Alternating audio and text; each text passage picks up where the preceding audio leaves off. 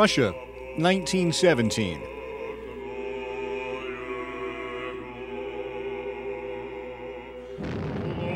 The communist persecution of the church begins. Priests and bishops are arrested, imprisoned, put to death. Historic churches are reduced to rubble.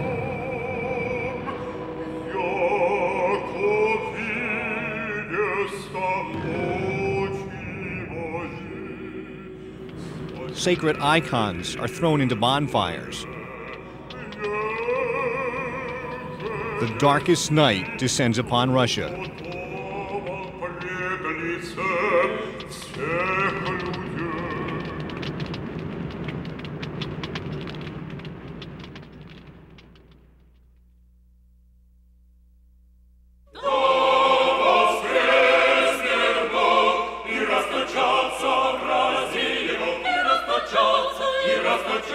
Russia today is a miracle in progress.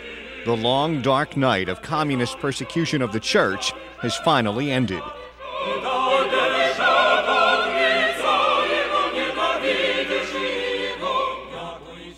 Mass is once more being celebrated openly in Moscow at the Cathedral of the Immaculate Conception, at the Parish Church of St. Louis, in St. Petersburg at the Co-Cathedral of St. Catherine. The Seminary of Mary, Queen of the Apostles, is filled with dedicated young men studying for the priesthood, and a Catholic archbishop once again celebrates the sacraments with his flock. Father Walter Ciszek, a remarkable American Jesuit priest, foretold this miracle as long ago as 1963. He was born in 1904 in Shenandoah, Pennsylvania, a small coal mining town in the Diocese of Allentown. When he was growing up in Shenandoah, in St. Casimir's Parish, he spent more time playing hooky from school than actually going to school, and he was, in his own words, a tough, which to him in those days meant a bully. He used to pick fights just for the sheer fun or heck of picking fights, and so much so that his dad, who was a very good man, worried about him, and I thought he might have a kind of what we would call a juvenile delinquent on his hands. Took him once to the police and asked them to lock him up, which they wouldn't do. But I think he was trying to, tell Walter, this has got to stop. His mom was apparently a very, very lovely and pious lady, so he always attributes his vocation to his mother. Walter himself decided, just kind of like out of a clear blue sky one day, that he was going to become a priest, which his father found incredible when he told him. And his mother simply said, well, if you're going to be a priest, then you have to be a good one. Right out of 8th grade then, he went off to Orchard Lake Seminary in Michigan, because a number of boys from Shenandoah were there. He was a great athlete. He loved sports. I guess he loved sports almost as much as picking a fight, or maybe he loved sports because it was physical contact. I don't know, but he was a good athlete. And typically Walter, even when he went to the seminary, with this idea that he was going to be a priest, he didn't want anybody to think that he was pious, okay? So he would go to the chapel by himself. After lights were supposed to be out and the students were supposed to be in bed, he would go down to the chapel and pray. He did all kinds of things, however, on his own to be tough, okay? One year, for instance, he went the whole year without eating any meat. And nobody, because he'd read that in the life of some saint, okay? And he figured, well, if the saints could do it, I could do it. One Lent, he just bread and water was all he ate. And of course, he would never tell his spiritual director what he was doing because, this was Walter's idea. While he was in the seminary, he first heard of a young Jesuit saint by the name of Saint Stanislaus Kostka. Now, Kostka came from an aristocratic family in Poland. And when he wanted to become a priest, his parents didn't, absolutely forbade him, because, I mean, the aristocracy, they needed him as the scion of the family to, carry on the line. So they said no. So he ran away from home, and he walked all the way from Poland to enter the society. Walter thought that was great. He got mad at all of these very pious statues of St. Stanislaus. Walter figured, no, that couldn't be Stanislaus Kostka. He was just like me, okay? I mean, he had a mind of his own. He argued with his father. He walked, a couple of 100 miles to enter the society. So that's what I'm going to do. My gosh. He gets on a train. He goes up to New York because that's where the Jesuit headquarters were for the East Coast in those days, in New York. So he goes up to New York. He doesn't know a soul. He never met a Jesuit, but he finds out where the provincial residence is, and he shows up there one afternoon, and he says, I want to see the provincial. Inspired by the example of his hero, St. Stanislaus, the young Walter Ciszek did manage to see the provincial, and he would not leave until he convinced him that he should be accepted into the community as a novice. He got this letter in Shenandoah. By that time, he was back home for the summer, telling him that he was admitted and he should report to St. Andrew on the Hudson. And that was when he told his father. He hadn't told his father or his mother that he'd applied for the society. So he got in a big fight with his dad. His father said, no, you're not. You're going back to Orchard Lake. Finally, he said to his father, look, I'm the one that's going, not you, and I'm going to St. Andrew on the Hudson. Walter Ciszek was ordained a Jesuit priest on June 24, 1937, in Rome. He had gone there to complete his seminary studies in response to a call from the Holy Father, Pope Pius XI, for volunteers to work as priests in communist Russia. Father Ciszek entered Russia secretly in 1940, hoping to provide priestly service to persecuted Catholics. Father Ciszek was convinced that once there, he would show God what great things he would do for him. It would be many years before Father Ciszek would leave Russia. When he finally did, it would be with a very different conviction, born of much suffering. The conviction that in Russia, God had shown him how much he would do for him. He was arrested by the secret police and held as a prisoner from 1941 until 1963. First, for 5 years of solitary confinement in Lubyanka prison, Moscow. Then for 18 years in the labor camps in cities of Siberia.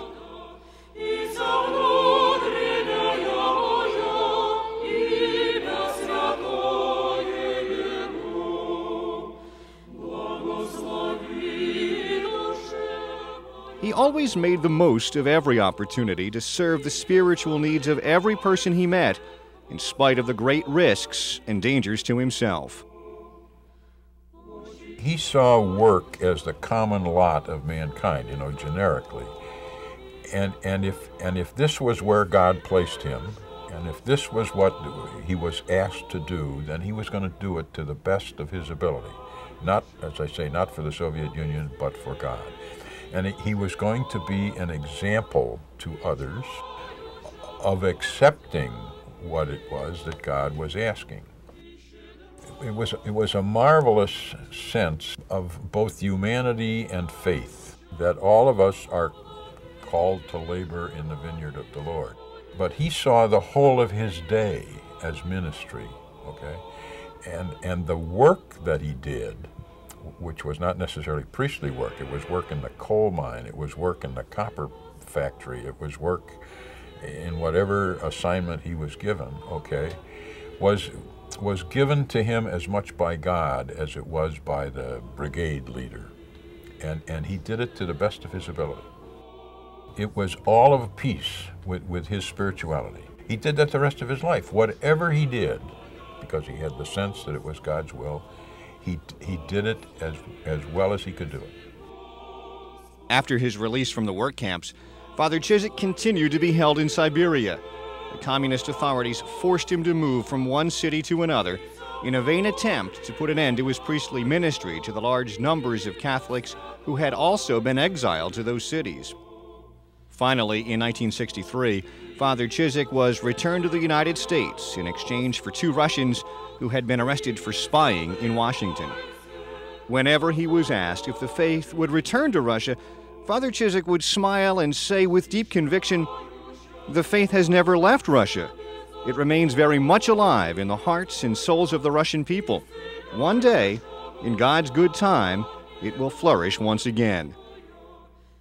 Father Ciszek died in 1984, more convinced than ever that the day would come when the faith would again flourish in Russia. At long last, that day has come. And with its coming, it becomes more and more evident that in the mysterious workings of God's providence, Father Ciszek contributed mightily toward that rebirth of faith through his patient endurance and faithful witness.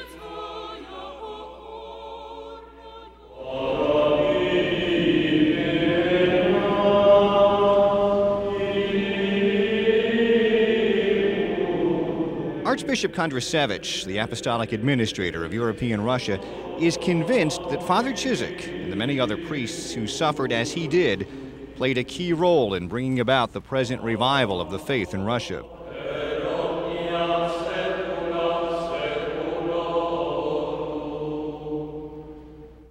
Let me tell you one story. City Perm is situated in Ural region. Is the place of gulags. And church was closed in 1936, as far as I remember. And we received the church back in 1994, 1995. For the first time I visited the city, and for the first time said Mass in the church in 1996. After the Mass, people asked me, "Bishop, let's go to the cemetery." Not so far, but let's go. We went together. And they brought me to the grave of the first priest who built this church, who was died in 19th century. No one of these people remembered this priest, but they knew about him from their babushkas, from their grandmothers, grandfathers, and so on and so on. And one lady told me, "Bishop, for 60 years we didn't have the church. For 60 years we didn't have the priest. But for this time, for these 60 years, we had this grave. And we used to come here on Sundays, and we were praying here. And we felt this priest was among us. He was teaching us. He was giving courage to us, giving hope that things would change. Even we used to confess our sins here in this place.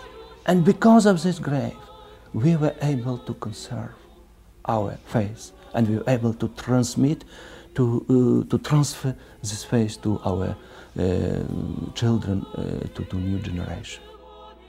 The Archbishop maintains that the present rebirth of the Church in Russia is due in large measure to the suffering of the martyrs of the Soviet era.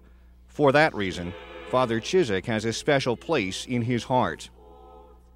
Father Ciszek, he spent a lot of time in Russia. He spent a lot of time in the Soviet Union, suffering, defending Christ, defending the Church, and defending his fidelity to Christ. It was not easy. So he had to feel himself as a Russian because he was among Russians.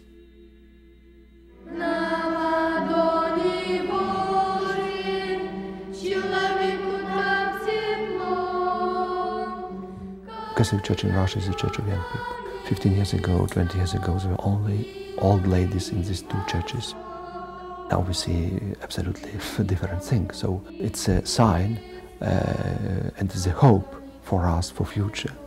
If you have young people in the church, you can be sure that the church has its future.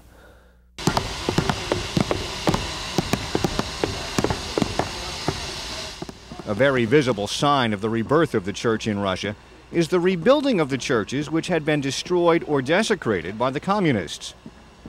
The beautiful and historic Moscow Catholic Cathedral Church of the Immaculate Conception had been seized by the communists shortly after the revolution and converted into a factory. It was recently returned to the church. Its restoration to its original beauty is seen by Russian Catholics as a symbol of the healing of the deep wounds inflicted upon the body of Christ during the communist era. A small space deep in the crypt of the cathedral has become the setting for yet another Russian miracle. Its name is Svet Evangelia, Light of the Gospel, the Russian Catholic newspaper. Viktor Hrul, who also serves as a professor of journalism at the Moscow State University, is editor of the newspaper. I heard of Father Ciszek for the first time from the rector of the Rusikum, the Russian seminary in Rome. He told me about those who studied there, then came to Russia to serve as priests. It was very dangerous. I know that Father Walter was arrested and sent to the labor camps where he tried his best to help people, although it was very difficult. Father Ciszek's words about the return of the faith to Russia were truly prophetic. If Father's books were translated into Russian, they would help us to remember those who suffered. They would make a deep impression on our young people. We do admire the saints of all ages, but I admire the saints of the 20th century even more because we live in the same times in which they lived. They give us hope that we can follow their example. Father Ciszek did that for us. Father Walter Ciszek was a great man. Many young Russians did manage to hold on to their faith in spite of 70 years of atheistic indoctrination. From among them, an impressive number have answered the call to serve the church as priests. The need to accommodate them has led to another recent unfolding of the Russian miracle, the reopening of the Catholic seminary at St. Petersburg.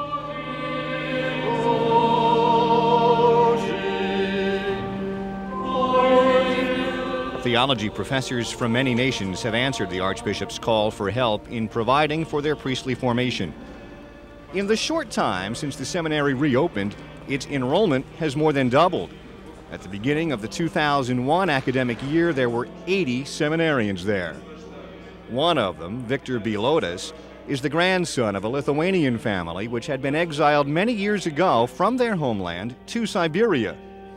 Это было в секрете. Бабушка даже не пустила никого в комнату, где она крестила. My grandmother baptized me in secret. She baptized all of her grandchildren like this. My parents were religious, but they were afraid to teach me how to pray. Up until the time I was a student at the university, I had not heard about Father Ciszek. It was still very dangerous to talk about such things. When I entered the seminary at Novosibirsk, I began to hear a lot about him. The Jesuits were in charge of the seminary. They knew all about Father Ciszek, and they shared with us what they knew. I also read about Father Ciszek. What made the deepest impression on me were the passages from his autobiography, especially those passages which told about his time in prison, about the questionings at Lubyanka, and how he came to understand that he is a human being, and all human beings are weak and need God. My grandfather was a prisoner in the same labor camp as Father Ciszek. He told me of the times that Father Ciszek encouraged him and helped him find the strength to keep on going. When I am ordained, I will go back to Siberia. I want to minister to the children and the young people there. They are our hope for the future.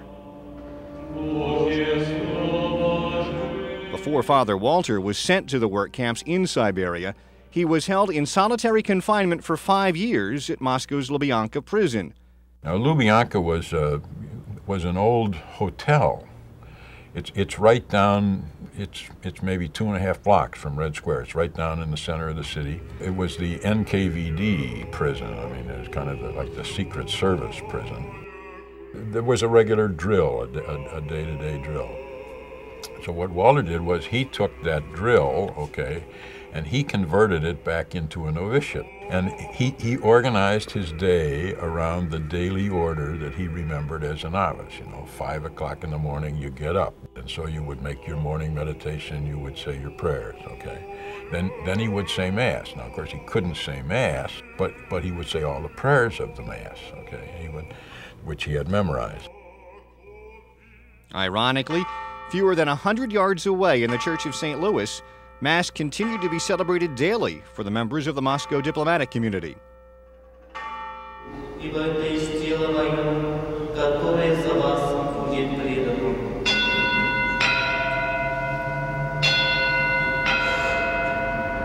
One of the pastors is Father Viktor Voronovich.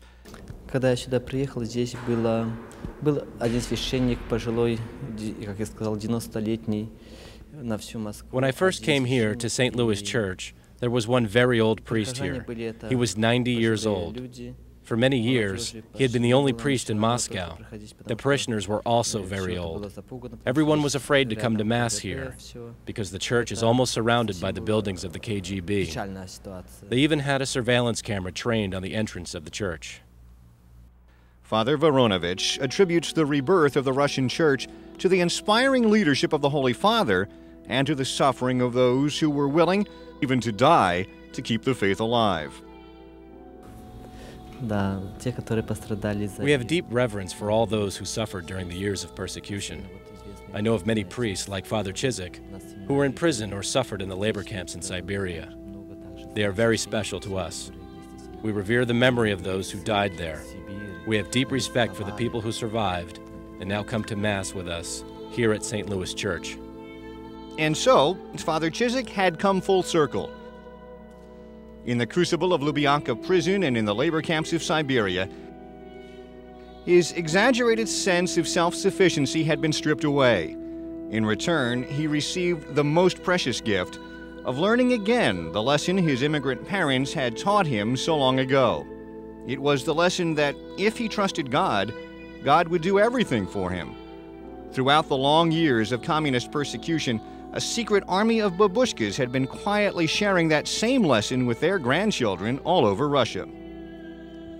Every day, our family, not only my family, but others' families, father, mother, children's, we were kneeling together, we were saying a daily prayer together, loudly together. And after the evening prayer, usually our babushkas, grandmothers, grandfathers, or our fathers, they used to ask us catechism.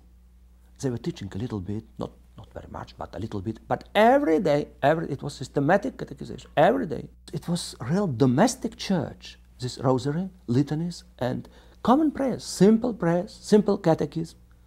Question, answer, question, answer. Maybe they didn't know how to explain all this theory and so on, but they gave us what they had. And they gave us this faith of God and developed and strengthens and gave us also hope. Father Ciszek had given the people of Russia a great gift in his willingness even to lay down his life for them. But he would always be the first to admit that he had received an even greater gift in return. It was nothing less than the pearl of great price. He had given everything to purchase it, but he had purchased it not so much for himself as for the people to whom the Lord would soon miraculously return him. A lot of tourists, not only tourists, but organized pilgrimage groups are coming to Russia. And they like to meet with me, with other bishops, or with some priests and so on. And usually, after staying here 1 week or 2 weeks, they say, this time for us, it was a time of spiritual retreats. We are giving you material support. We are praying also when we have been praying for a long time, 3 generations, even more, and we are very thankful, we are grateful for that. But now when we came here, we also were receiving. So it's fulfillment of decision of the first extraordinary synod of European bishops from 1991, Scambio Dei Doni, exchange of gifts.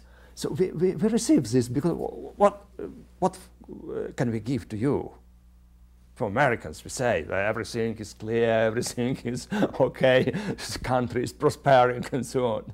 But there are other things, this experience, these graves, what I mentioned, or some other things, they can learn. So Father Ciszek also learned a lot of things here, and I think he was more stronger in his faith and more experienced, and he could be a witness of Christianity in general sense, more stronger when he came back to the United States from the Soviet Union than before he came to the Soviet Union.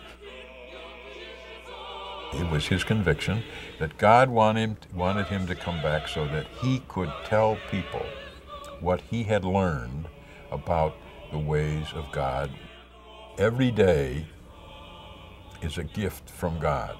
Yesterday is gone, and tomorrow you're not promised. Today is the gift. Okay, so when today begins, you receive it from God as a gift from God, and the people and the situations in which you find yourself that day are God's will for you. See that now? That's where Walter is now when he's talking about God's will. It's not out there somewhere as a kind of a mysterious plan that you have to discover and then you do. No, it's get the you, get the I out of the picture. Today is God's gift, so therefore today is God's will for me, and I accept it and act in it as God would want me to do. Through his books, his letters, and his spiritual direction, he shared that gift with all who came to him in the years which remained after his return to the United States.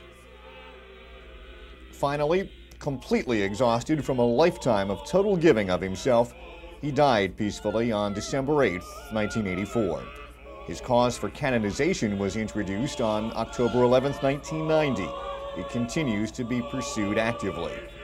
Father Ciszek's body now rests peacefully in the Jesuit Community Cemetery at Wernersville, Pennsylvania.